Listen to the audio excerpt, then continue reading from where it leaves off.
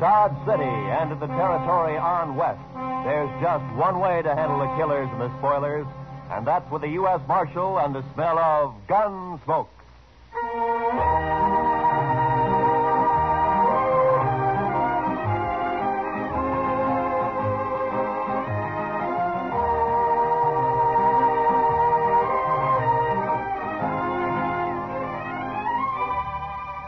Gunsmoke, starring William Conrad, the transcribed story of the violence that moved west with young America. The story of a man who moved with it. Matt Dillon, United States Marshal.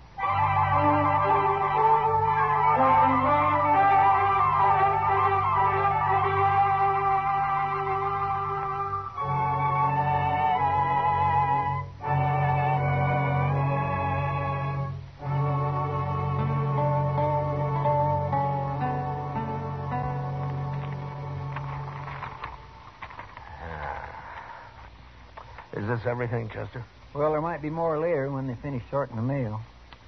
Hey, where's that telegram? Oh, what telegram? I thought I put it right on top. Let me take a look. Oh, yes. Here it is. Might be important. Oh, we'll soon see. Well, it's from Bill Hickok. Up in Abilene? Yeah. What'd you say, Mr. Dillon? Teeters and Gridler headed for Dodge. Keep them there, but don't arrest them until I get there with murder witness. Or I'll write Washington all I know about you. Signed Hickok. Oh, then Mr. Hickok's coming here, huh? Well, that's what he says. Well, how'll you recognize those two men, Mr. Dillon? I expect I'll recognize him all right. Oh, you know them. Yeah, we've met. Teeters and Gridler are gunmen, Chester. The kind who kill as easy as most men shake hands. Just about as often. Too bad you can't just put them in jail. Yeah. Well, we'll start meeting the trains. There's one in at noon, sir. Good. Then we'll meet it.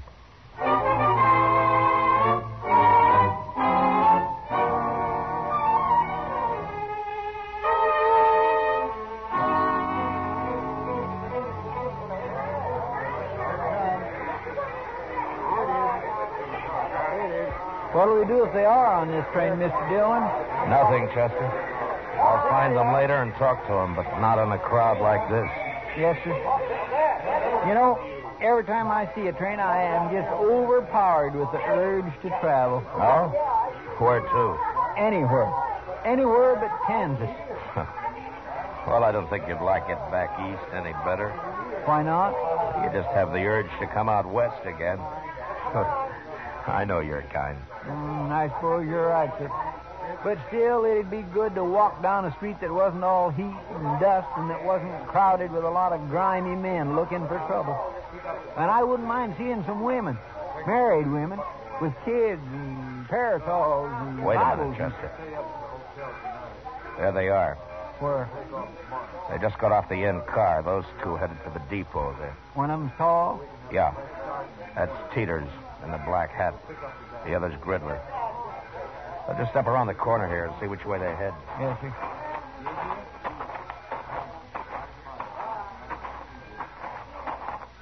There they are. Yeah. Looks like they're going to the Dodge house. Now, let's follow them.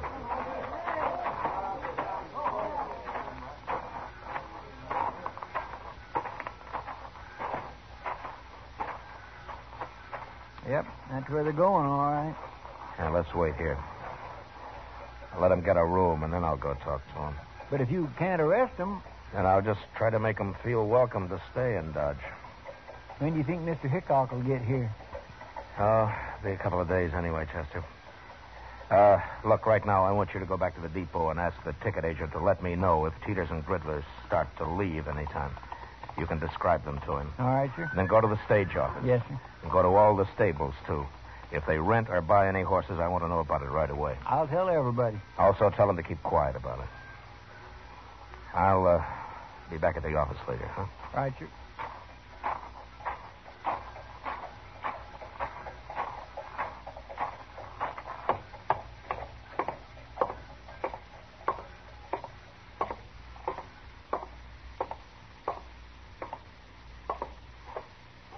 can I do for you, Marshal? 2 men came in here just a minute ago. One of them was tall, black hat. Well? Well, what, Marshal? You were here. Did you see him? Those were gunmen. I could tell. The tall one's Teeters and the other one's Gridler. Those the names they gave you? Yes, but there'll be trouble if you try to arrest them here, Marshal. Can't you wait until they're outside in the street someplace? No. What if they're after you? I've got nothing to do with men like that, Marshal. There's no reason in the world that Now, they... just take it easy. They've never heard of you, and I'm not going to arrest them. But since you're a good, helpful citizen, maybe you can tell me what room they're in. Certainly, Marshal, certainly. Number 25. Up the stairs and turn to your left. Thank you very much.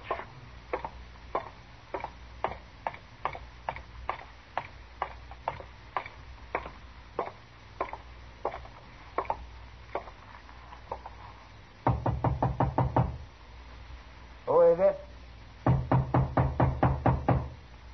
Well, who is it, I said? All right, open it, Gridler.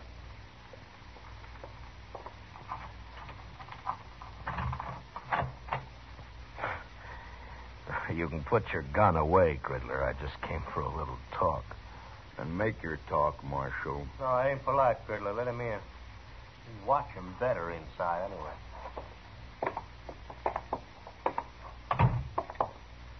Hello, Teeters. What's on your mind, Marshal? I'm just trying to think. Last time I saw you men was in, let me see, was it Tascosa? Never mind all that, Marshal. Why are you here? No, I heard you were in town. I thought I'd drop by and say hello. News must travel pretty fast in Dodge.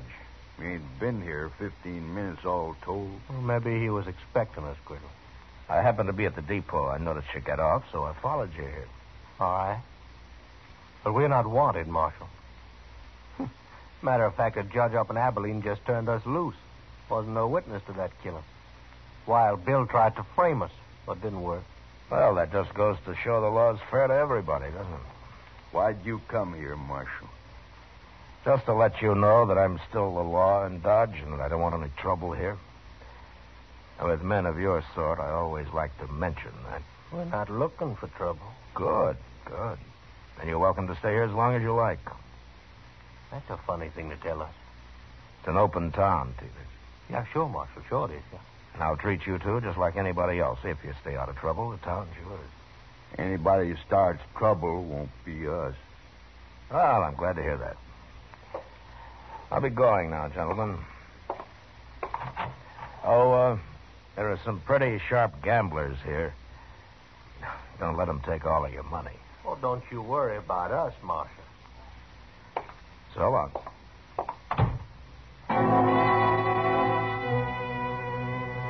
There was no way of figuring how long Teeters and Gridler might stay in Dodge. If they took a notion to do some gambling, it might be a week or two, or they might move on in an hour. That night, however, they were still in town, bucking faro at the Alafraganza. Everything looked fine until Chester came into the office about 10 o'clock. They're fixing to leave, Mr. Dillon. First thing in the morning. Oh, how do you know? Jim Bunch at the stage office. He just told me they came in and paid their fare to Sharon Springs on the morning stage. Sharon Springs, huh? And then they're headed for Denver. Looks like it, sir. All right, Chester. Go tell Jim that I'm going to be on that stage tomorrow, too. If he likes, I'll ride shotgun for him. One of the boys can have a little time off. I'll tell him, sir. But are you going all the way to Denver? I'll follow him all the way to San Francisco if necessary. You can tell Hickok that when he shows up. Too bad he won't be here before they leave. And it'll be another day before he can get here. But that won't be too far behind us. Stage leaves at 8, right? Yes, sir. I'll be there to see you off, Mr. Dillon. Fine. We'll meet at the Dodge House for breakfast if you like. All right, sir.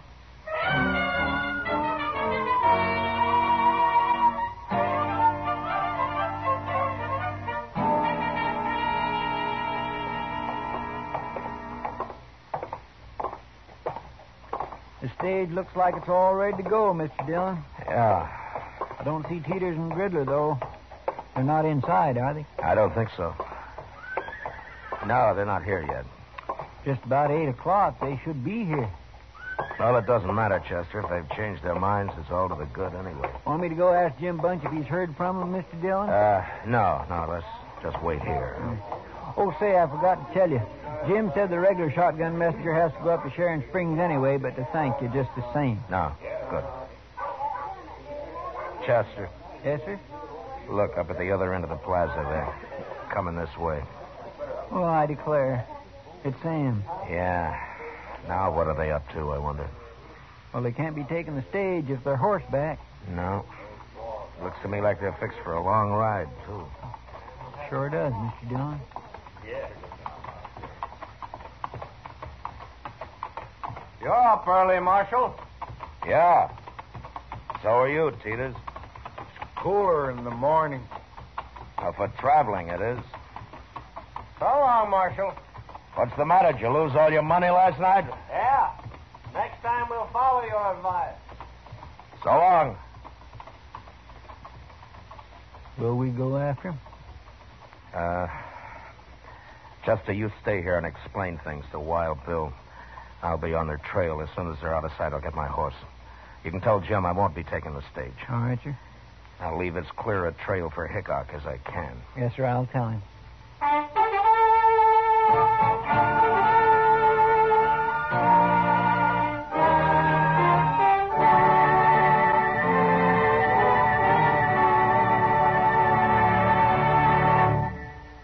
We will return to the second act of Gunsmoke in just a moment. But first, young women are needed to enroll as student nurses and to take their places as graduate nurses in an ever-expanding field where opportunity unlimited awaits.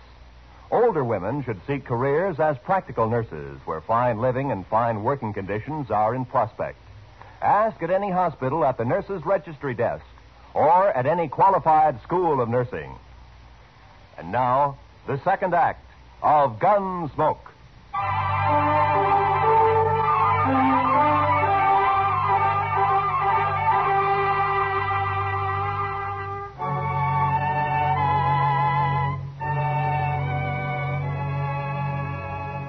I did my best to stay out of Teeters and Gridler's sight. But if they had suspicions of being followed and were watching their back trail, they'd have known I was there, all right. The land was flat, and we frequently crossed great patches of powder-dried dirt that smoked the air with dust under the horses' feet. After an hour, they began to swing slowly north. And by noon, it was clear that for some reason they were riding in a great half-circle. They'd left Dodge, headed west, and sure enough, just after sundown, they rode back into town from the east. I waited until dark, then came in. Put my horse up. The office was empty, so I walked up to Delmonico's, where I found Doc having supper. Oh, Matt. Oh, sit down. Oh, thank you, Doc. Oh, you look hungry enough to even eat this food. Yeah, it's been a long time since breakfast, Doc. Yeah, the man ought to eat 3 meals regular, Matt. You'll get run down if you don't. Yeah, sure, Doc. Only sometimes you have to eat when you can. Oh, I told you have a hard day, Matt. Yeah, I've been riding, Doc. Riding around in circles. Oh, is that what the government pays you for? Oh, I'd like to have your job, Matt. I wouldn't be too sure of that, Doc. It isn't always this easy. Yeah, I know, Matt. Chester told me. What happened? You lose them? No, I didn't lose them. Matter of fact, they're coming in here right now. Huh? What do you mean they're coming? Those two? Yeah. They're pretty hard-looking fellas. They are.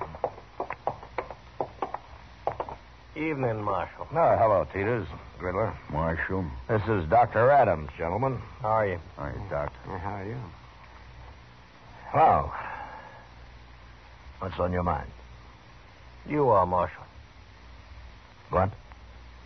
That was you trailing us all day, wasn't it?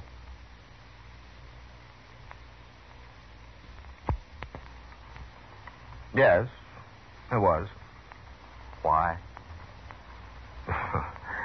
I didn't want you to get lost. That's a lie. Then let's say that I didn't want you to get into any trouble. You going to tell us what it's all about, Marshal? Well, you're not exactly the most reputable citizens in Kansas. I just wanted to have an eye on you, that's all. You sure do. Because like I told you, you keep out of trouble, and you're welcome to stay here. Just remember one thing, Marshal. There's two of us. And next time you follow us, you might not come back. Well, taking chances like that's part of my job, Mr. Teeters. That's a poor job, then. Yeah, sometimes I think so, too. Come on, Teeters, let's get out of here. Yeah. Well, they're not very polite, are they? No, but they're smart. Smart enough to figure something's wrong, anyway. Well, you think they might bolt, Matt? It depends on how smart they really are, Doc. Right now, they're so curious they might stay around just to see what it's all about. Oh, Mr. Dillon? Oh, hello, Chester. Pull up a Doc. chair. Pull up a chair, Chester. I won't have time. We better get right over to the depot. Oh, why? What's happened? Well, sir, I saw them ride back into town. The first thing they did was go to the depot and ask about a train. Oh, were you there? No, sir, the agent came and told me like he'd promised. Train goes at 7:30, doesn't it? Yes, sir. And it's just about that now. I've been looking everywhere for you.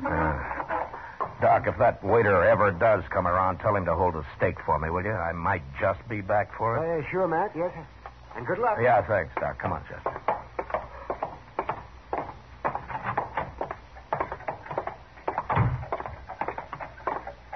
Are you going to go on the train with him, Mr. Dillon? No. Hickok's sure to be here in the morning, Chester. If I can keep him off this train tonight, I doubt they'll try anything else till tomorrow. Yeah, but you can't arrest him. Yeah, I know. Well, then, how I'll you... just face him off it, Chester. So keep your head up. Yes, sir.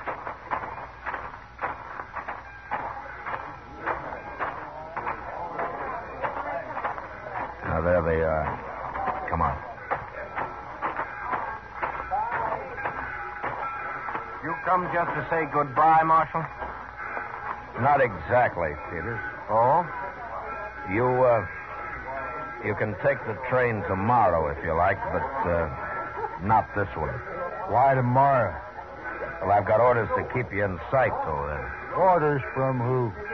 It doesn't matter. But you have your choice. You can have the run of Dodge tonight, or you can spend it in jail. You know, you talk pretty loose for just one man, Marshal. Your friend there doesn't look like a gunman. Well, now, you can't always tell by looks, mister. I can. You said you didn't want trouble, Marshal, but you sure starting it. There won't be any trouble. You do what I tell you. If we don't? I'll kill the first one of you that moves for that train. You can die that way, Marshal. Maybe. But you won't both get on that train. Riddler. You know me. You know I'll do it. We can still make it, Riddler. No. It's not worth it. We can go tomorrow. All right. Marshal, tomorrow it'll be different. Yeah, sure. Tomorrow it'll be different.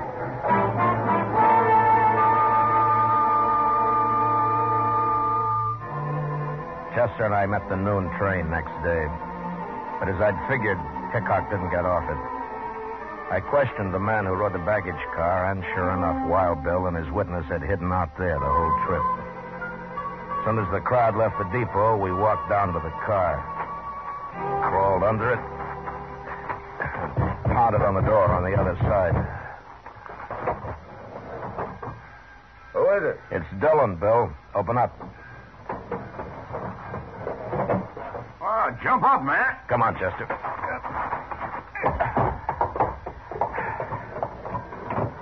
Oh, Matt, how are you? Oh, fine, Bill, fine.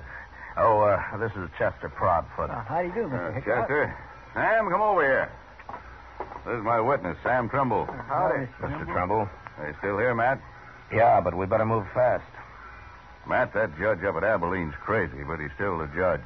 And he says Trimble here has to identify Teeters and Gridler before I arrest him this time. But, Bill, they can't be tried twice for the same crime. I know that, Matt, but I'm after them for a second murder they did. I'd suggest we just go kill him, but I've been waiting a long time to see these two hung, and by glory, I'm going to do it. Yeah, you will if you're lucky. Tell me, Mr. Trimble, do these men know you on sight? Well, I'll tell you how it was, Marshal. I was in this stable where I worked, over in Abilene, that is, and a fella come in for his horse, and I went to get it for him. I heard some shooting, and then two men ran right past me. I got a good look at them, all right. They just killed that fella, too. You mean you don't know Teeters and Gridler? I never heard of them, Matt. There's no pictures of them I know of, but he can identify 'em when he sees them. Yeah, sure, but what about them? Will they recognize you, Mr. Trimble? Gosh, I don't know, Marshal. I hope not. They'd kill me on sight, wouldn't they? I hadn't thought of that. Well, you just do what we tell you to, and you'll come to no harm, Trimble. Dillon and I are a fair match for those two. If they start any trouble, we'll be on them so fast they'll die on their feet.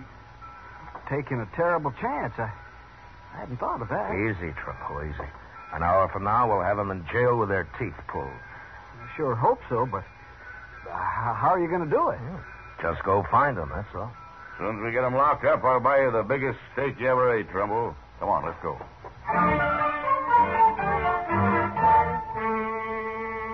I took Hickok and Trimble over to the Texas Trail, where we decided we'd wait while Chester located Teeters and Gridler. Then we'd just walk in on them and get it over with fast. I introduced the two men to Kitty, and we ordered a couple of drinks for Trimble, who was getting jumpier by the minute. What are you two heroes doing? Getting this poor man drunk enough to fight him? Not exactly, Miss Kitty. He just lacks faith in us, that's all. Ah. I wouldn't have come if I'd thought about it. I sure would. Look, Trimble, it isn't often a man has both mine and Matt Dillon's guns behind him. You're as safe as you'd be in church. I don't go to church. Here, Mr. Trimble. Have another drink, huh? I will in a minute. I'm going out back first. Whatever you're up to, it's making him mighty nervous. Yeah. Well, I'll admit he usually leads a quieter life. He'll brag big, though, once he's back in Abilene. Tell me, Bill, do you plan to stay in Abilene long? Oh, I don't know, Matt. Charlie Utter keeps talking to me about Deadwood. Oh, it's as dusty up in Deadwood as it is in Kansas. Yeah, I know, Miss Kitty, but Charlie thinks some of that dust is made of gold. Hey, What's that? I don't know, but I'm going to find out. I'll go with you, Matt. All right, stay in here, everybody.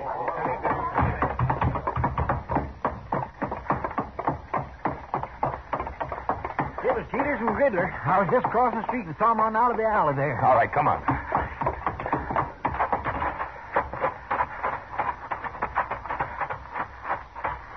There he is. Yeah, it's Trimble. What happened, Trimble? They shot me. I was going to run away. And he got scared and ran right into him. We shouldn't have let him alone at all. They said they saw me with you, Mr. Hickok. They said that's all they needed to know. And they shot me. Chester, go get the doc. Hurry. Yes, sir. Tell me, Trimble. They were the men who killed that fellow in Abilene. You recognized them all right? No. No. I never saw these two before. It wasn't them. What? I knew I shouldn't have come. I got killed for nothing. Trimble. Trimble. That's no use, Bill. Yeah. He got killed for nothing, all right. They must have figured he was a witness to some murder they did commit. Well, anyway, they'll hang for Trimble now. Let's find them before they get out of town, Matt. We'll find them even if they do. Hickok and I walked out of the alley and into the plaza. There were a couple of citizens who'd heard the shooting and had seen Teeters and Gridler run out of the alley. Told us that they'd gone into the Dodge house, and we followed. From the look on the clerk's face as we went past him and up the stairs, I knew that they were in their room. When we reached it, Bill stood on one side of the door and I on the other. Think they'll fight, man? Well, let's ask them.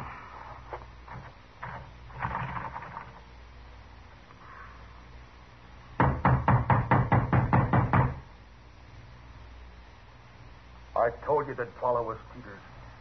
Now we're trapped sure. Shut up, I said. They'd have got us to the street otherwise. Open the door. Throw your guns out. There's no use trying to fight. There's no use in hanging neither, Marshal. You can just take us the best way you can. No. Our chance hanging. We got off once. Daly, you get away from that door. I've listened to you enough. I ain't facing Dillon and Hickok both now. Hold your hands clear of that door. Peters, you shouldn't...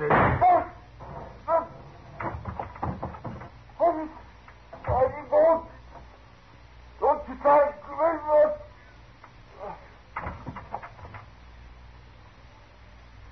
Wait, Matt. Could be a trick. No, I don't think so, Bill. Look. On the floor there. Yeah, he's been hit all right.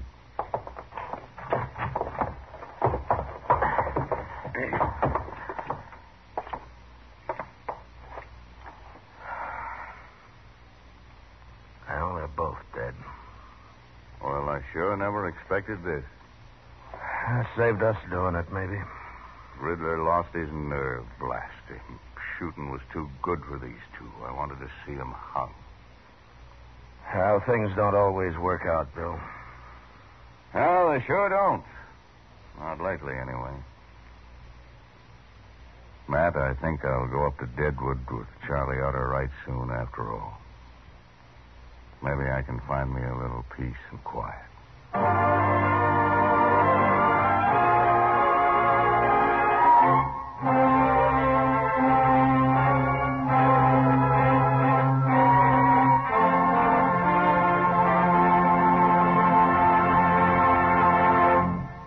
Gunsmoke, transcribed under the direction of Norman Macdonnell, stars William Conrad as Matt Dillon, U.S. Marshal. Tonight's story was specially written for Gunsmoke by John Meston, with music composed and conducted by Rex Corey.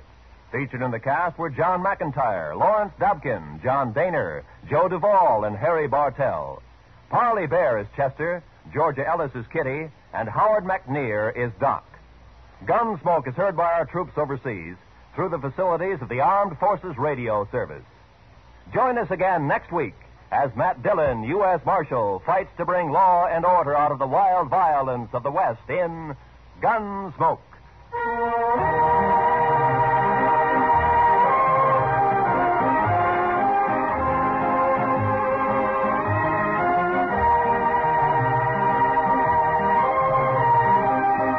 Many of the war orphans of Korea have never known peace or plenty. Their lives have gone from bad to worse. Now their future is in our hands. Without help, they cannot live. We can send them food through CARE, the American Package Sending Relief Agency. Send your contribution to CARE's local office or to CARE New York or CARE Los Angeles. This is Roy Rowan. This is the CBS Radio Network.